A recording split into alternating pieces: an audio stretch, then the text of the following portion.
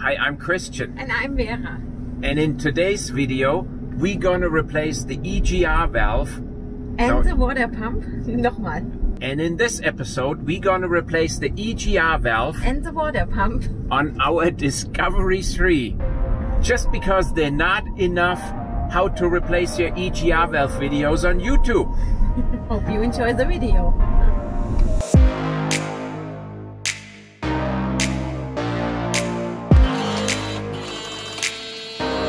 There we go.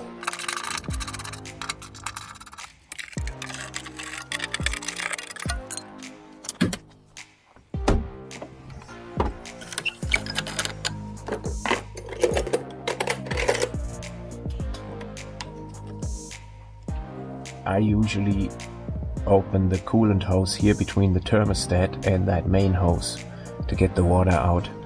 I find that the best spot with the least mess. The least mess means I'm gonna get showered. So I'll put the bucket underneath here.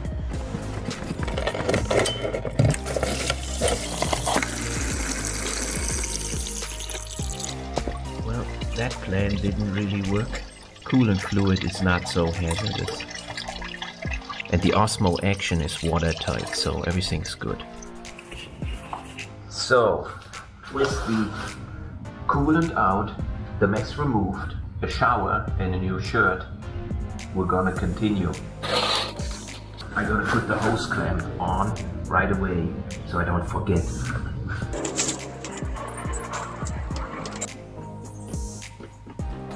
So the next step is we're gonna get the car down in access height because we're not 6'10". It's 8 o'clock on a Sunday morning. So yeah, we have to do it with manpower.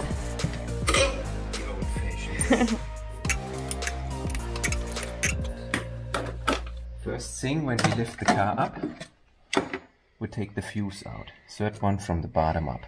This way it's not moving on us, not exhausting any air, it's not complaining, it's not developing a fault. There are a million reasons. Make sure you do not confuse the frame with the air tank like the people in the tire shops do.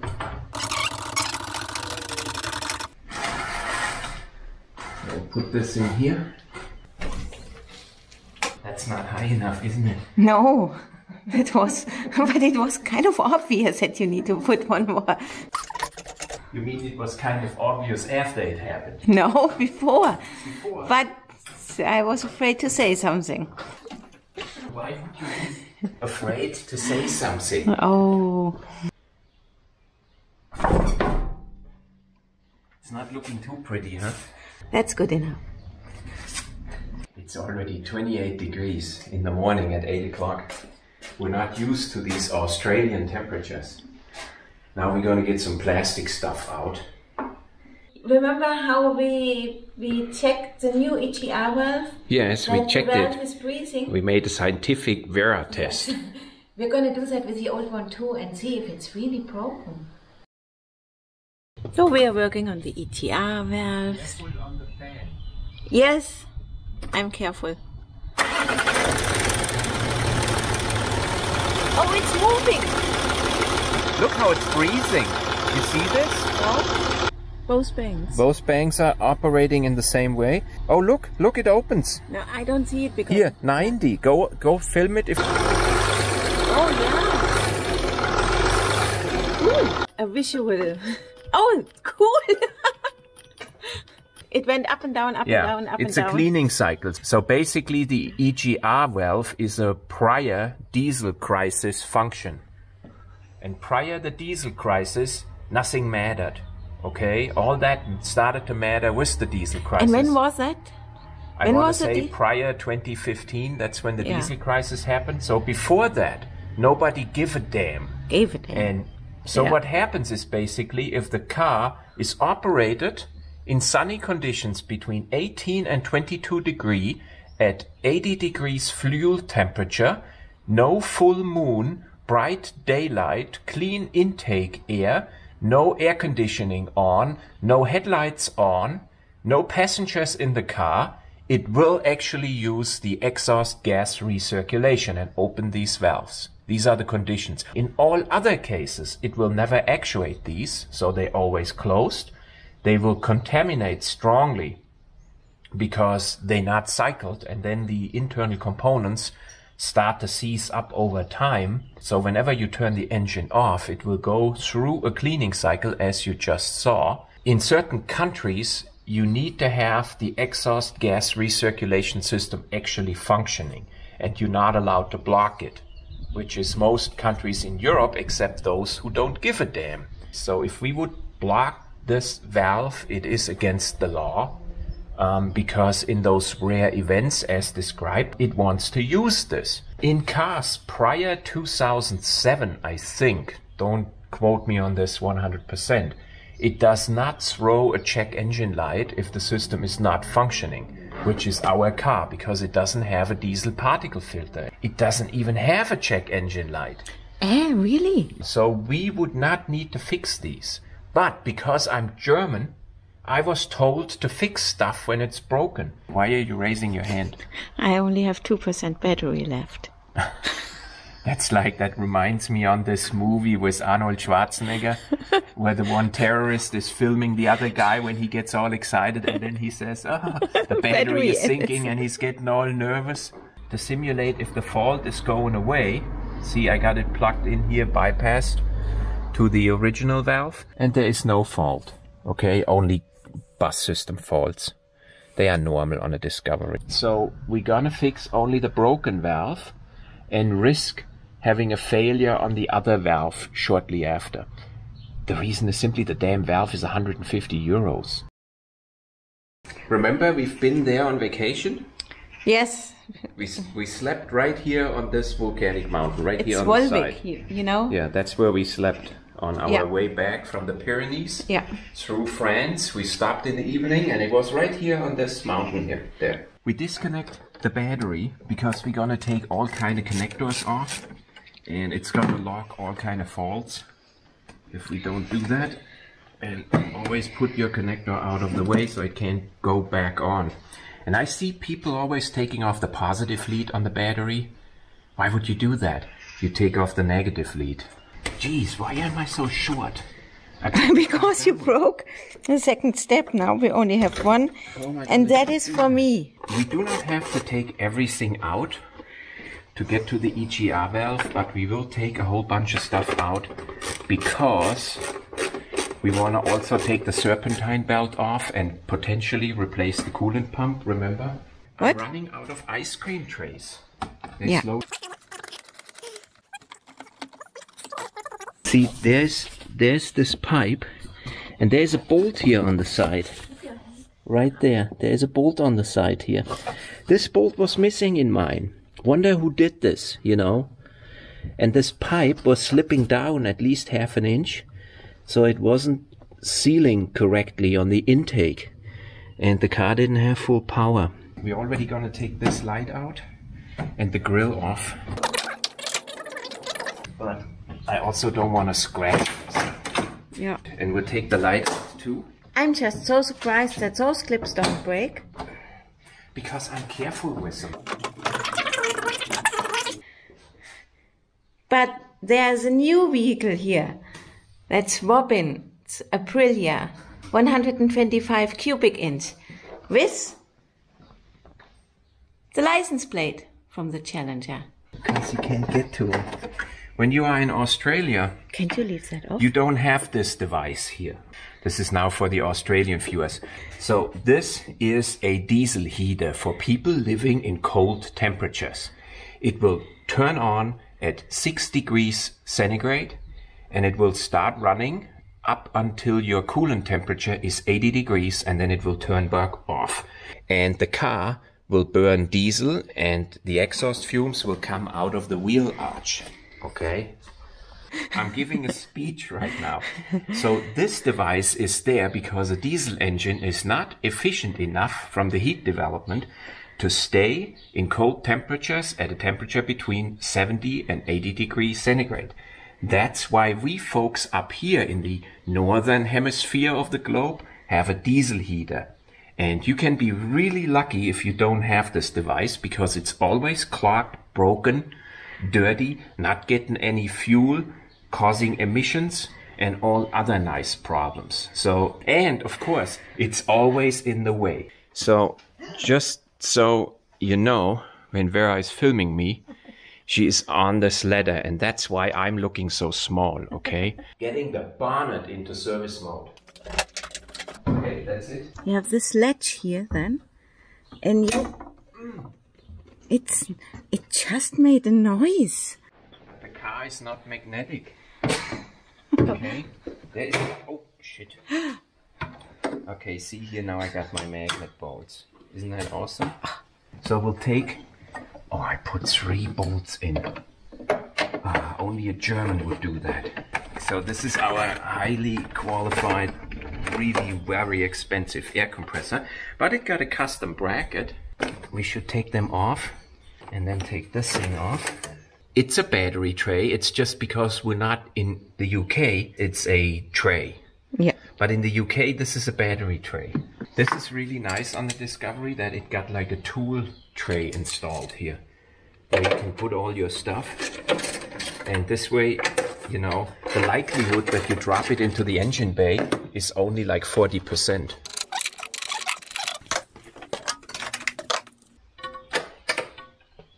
There it is. And this thing gotta come off. You know? You don't need to replace this now. See how easy this came out? Yeah. On this side, it's actually possible to get to these bolts without taking this clamp off. Take the EGR connections off. Typically they are an 8mm socket, but I replaced mine with Allen bolts. Looks like heart surgery again.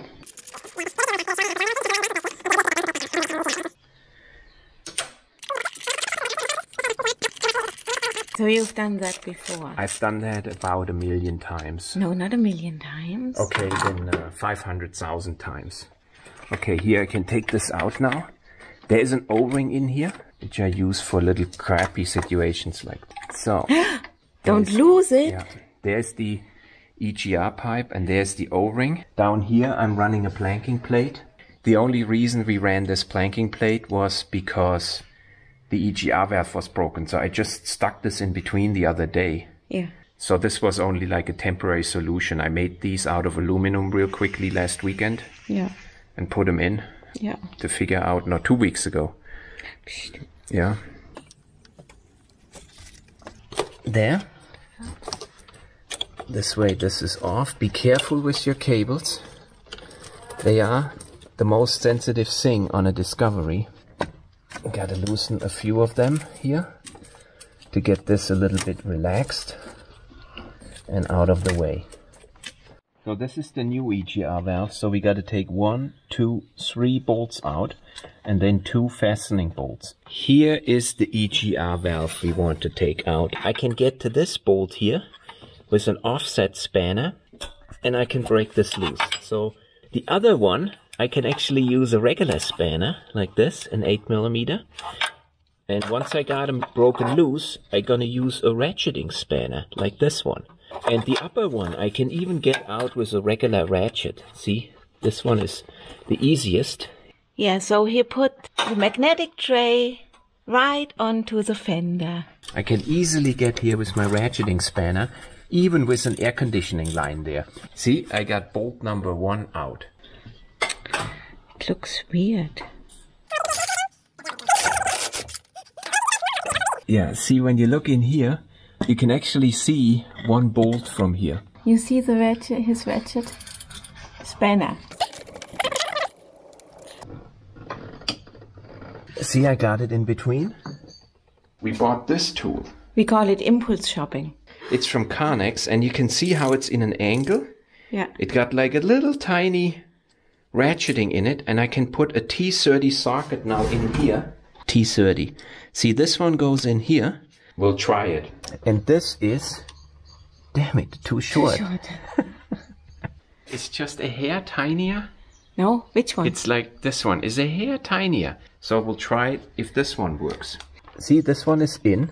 It's very important to have it in all the way. And now you can get your...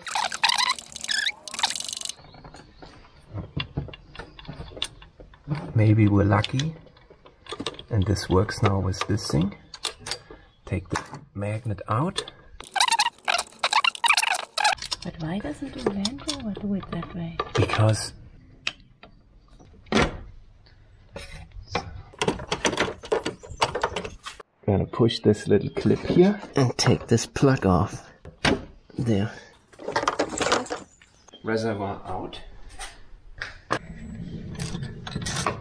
This bolt I got here like this, and I'm gonna exchange this bolt to a regular Allen socket, that's for sure.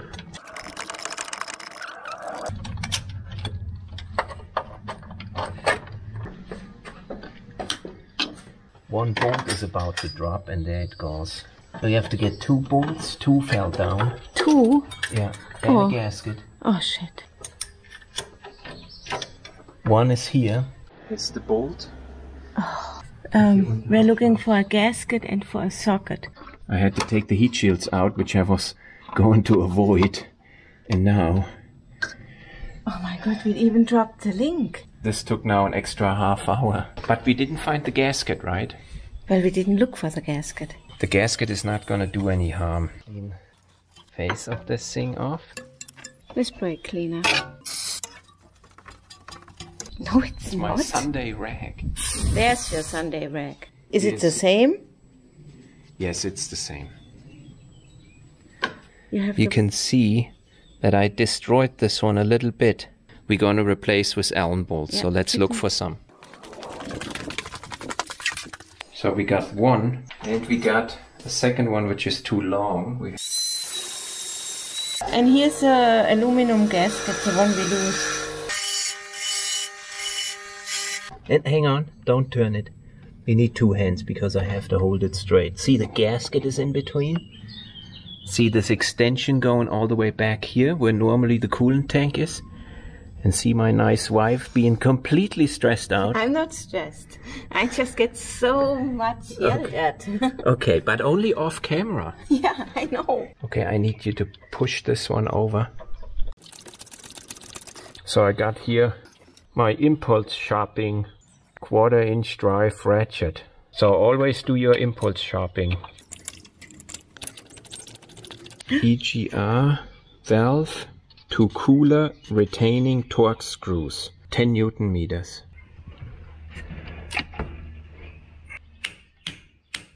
So we got the first one. Here my extensions joined down there, and there's the socket, and Vera is wedging the coolant pipe over. 10 Newton meter is really not much. There it is. 10 Newton meter. There you can see how I get my ratchet wrench on this bolt, and it's really close with my new Allen screw, and now it's starting to rain, and now I dropped my wrench. Great. 10 Newton meter. That's all it takes. It's not a lot. There, good enough. Now look at this mess here. This indicates that this was a very difficult repair. One thing which got me out of a bind was clearly this little ratchet here. Look, it's not much bigger than my finger.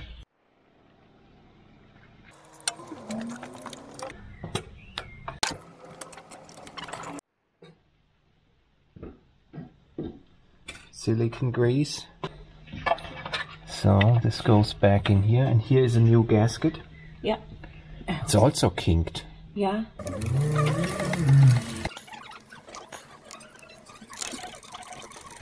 New gasket and copper grease.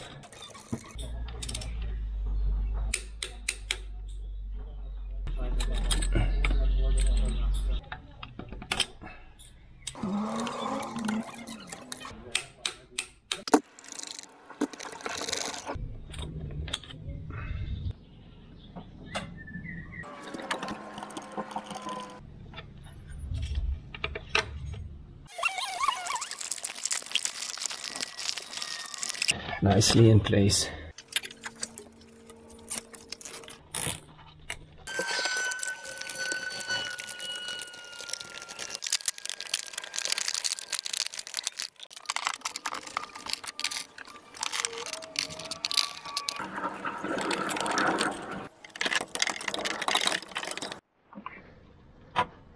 There.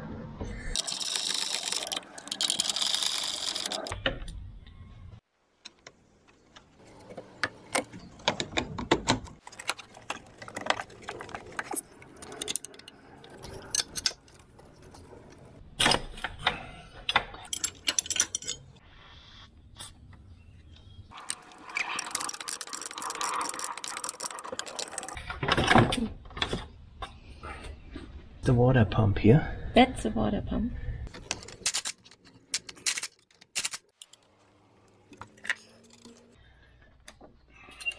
Why are we changing the water pump? I mean, do you think it's broken, or is it like in... Oh, can you... Hear that? Now, can you get the new water pump? No, I can't. Here it is. I don't know if that's the right one. Oh, we are still having bolts here, you know? Yeah, film me. They had it on sale for 33 euros. Okay. An original SKF. So I couldn't resist. Yeah, okay, that's all I want to know. Okay. You know? And, I mean... If a water pump is on sale, you gotta really buy it, right? I think you're the only one who looks at a water pump on sale.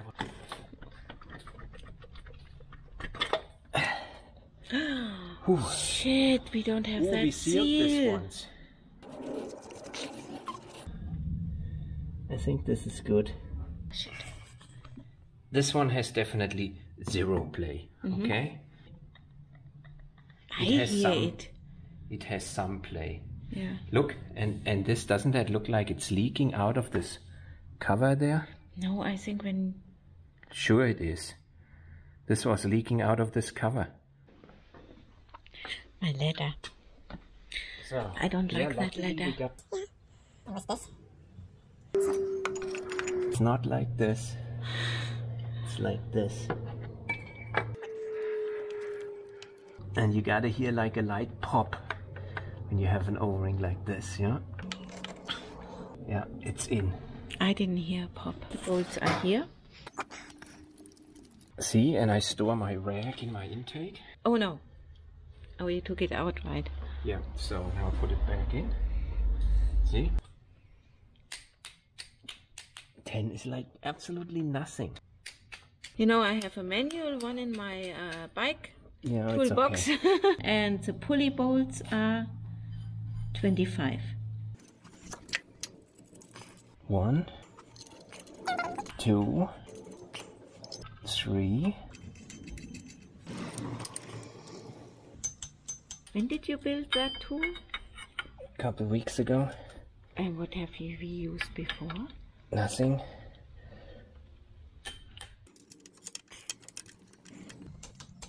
That's tight. See all the grab marks? Yeah. That's how I did it last time. Oh, okay. I used the channel lock. And now it will go on. There.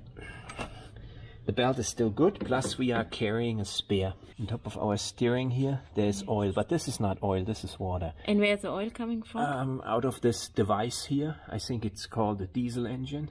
Yeah. Here. This is a Visco clutch cooling fan. Do you know how that works? No, I don't even know what that means. And the problem with these is when you start in the morning, this is really tough. The material inside is still tough and it drags that fan even so the car is actually cold. And when you start on a cold day, the car makes a lot of noise. And then after a mile or so, or half a mile, this material inside here, it's like a silicone, it starts to soften. And then the blower will actually stop or run only slowly. It's not good for your neighbors. Left hand thread. That's it. And now you give it a yank. That's good enough. Most boring video we ever filmed. Yeah, because we didn't film the good stuff. What's the good stuff? When I was yelling with you? All the time. There's not a nice fit here. This is the fit you get. If this would be a Challenger, it would be like this much. You could reach in with your hand. And this needs to go in really easy. And So we put in silicone loop. We gotta put in new coolant. Yeah, that's a good idea. This is another tray. Oh, we are gonna forget to close that. No, if we don't close that, we get a mess. Yeah. So 1 to 1.5 mixture.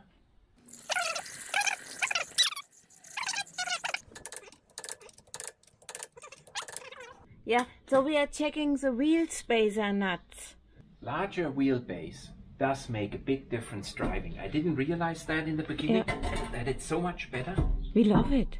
But the car drives just more stable. Yeah. Everybody has seen us do that 100 times. Drop it. Poor. You can wait a second, you know? Not everything goes your pace. Everything goes in my pace. No. You know? Not everything you want to do right this minute is the most important thing. Third one from the bottom here. Listen. It's working. It's working. Yeah?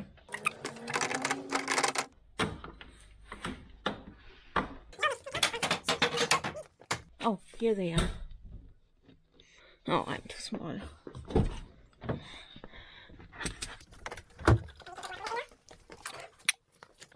So coolant. You gotta fill it 30 millimeters over the full mark.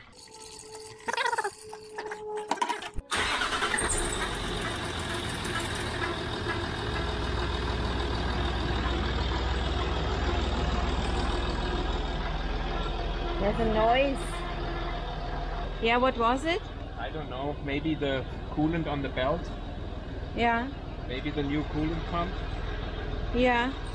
Ah.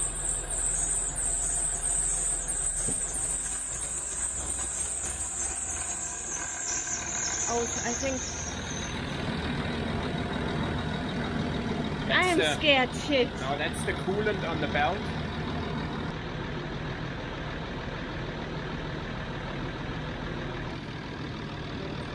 Oh, you put it, you closed? Yeah. Okay. Had to close it. Yeah.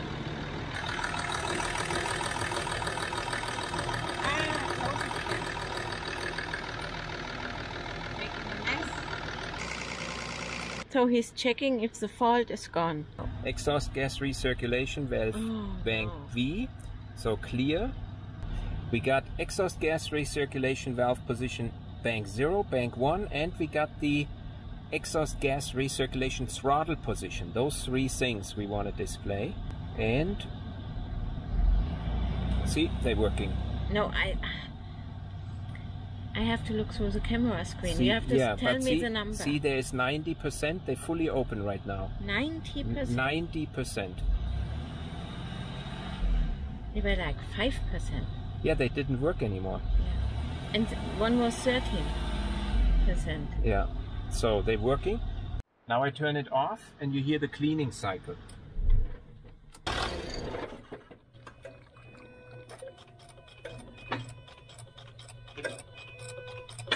You hear it? You heard it, but click, click, click, click, click, click, click. So how about our coolant? Oh, that's still low. Yeah, it's still low. It's still... We still have to put more coolant in. You want to go on a test drive now? Not without some coffee. No, actually, I really want to see that EGR valve. The old one? Yes. The old one is not going to work anymore. And it's not going to be, you know, the new one was like going...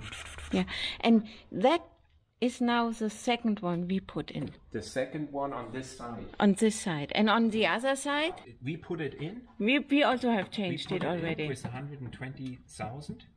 And most likely the other side is gonna fail now soon. It's such a painful job that I wait until it's broken, because today I wouldn't have the energy to do it. Why is this always... I mean, why do you even... Because this is from over there.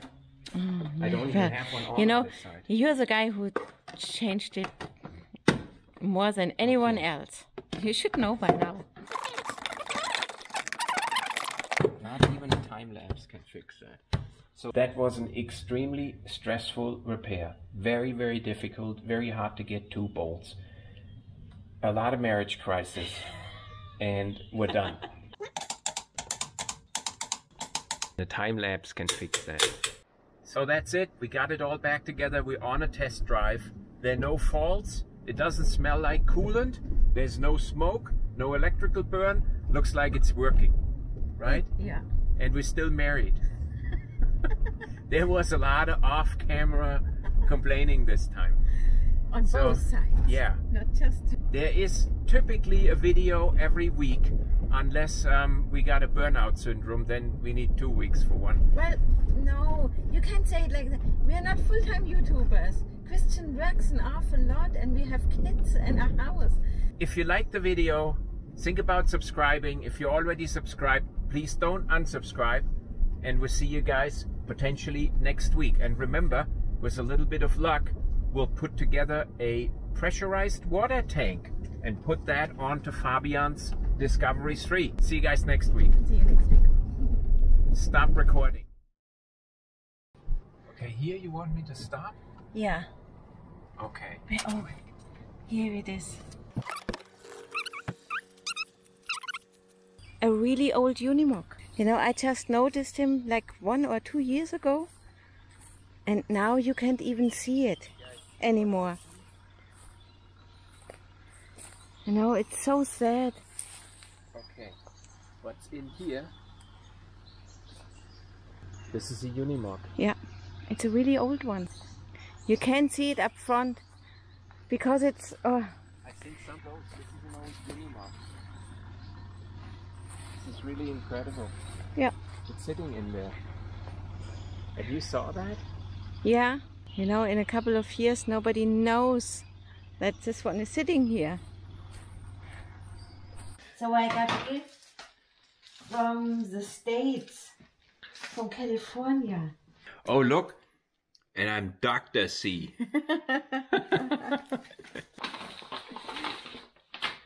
Oh, wow, Sharpies. In what video did you complain about highlighters? Didn't even know they had them. Yeah. Original US Sharpies. Oh, and stickers. Oh, I love stickers. It's from Ellen Manor. Mammoth Lake. We've been to Mammoth Lakes. We've been on US 395. That sticker on the car, it's from the Disco UK forum. We're gonna put that sticker on the car. He wrote this May 6th, so it took more than 4 weeks to get here. Yeah. Yeah, this is awesome. I'm gonna write him tomorrow morning. Yes. Yeah. Okay, very well.